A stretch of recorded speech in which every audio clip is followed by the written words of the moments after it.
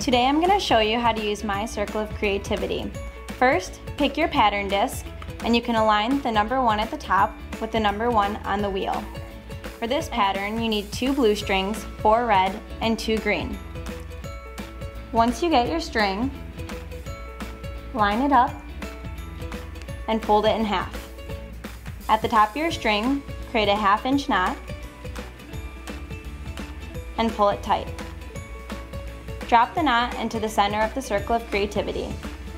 Next, line up each string with the corresponding colors. At the top, I have 2 blue.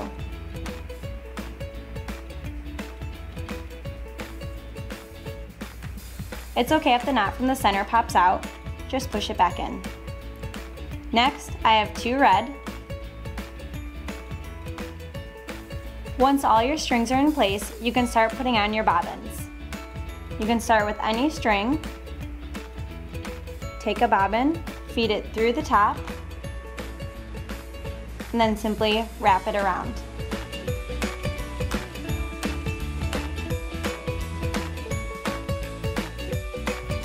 Once the string gets short enough, you can put it back into the corresponding slot and grab the next string. Repeat this until each string has a bobbin on it.